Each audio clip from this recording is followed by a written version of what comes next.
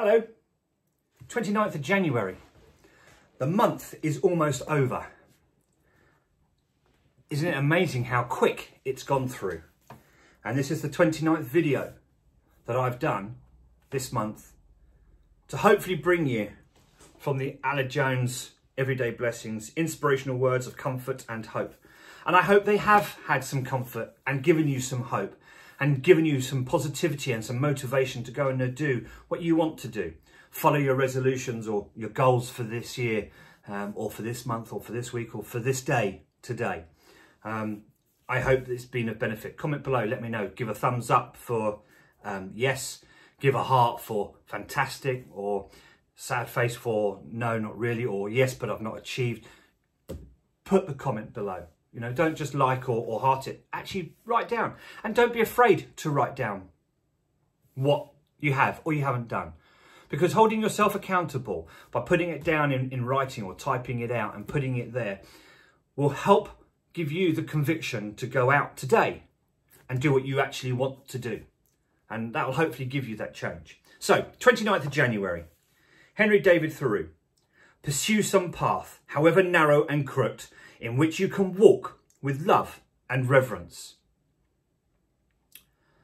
Pursue some path, however narrow and crooked, in which you can walk with love and reverence. See, to me, that says it doesn't matter how tough or how tight things can get. Walk your path, no matter how narrow you think that path is to your goal. You take that walk. You take those steps. Do it with love and reverence,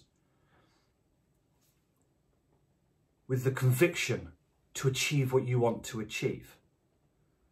Don't let someone else take you from your path.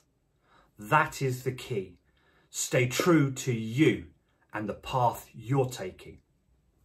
That's what I take from Henry's quote there.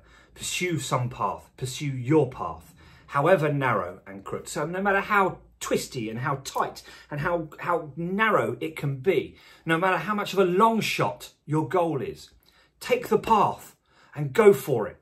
That's what I take from that. That's the way I interpret it. It doesn't matter how much of a long shot it is and how little you might believe in that goal, in that dream, in that hope that you can achieve it.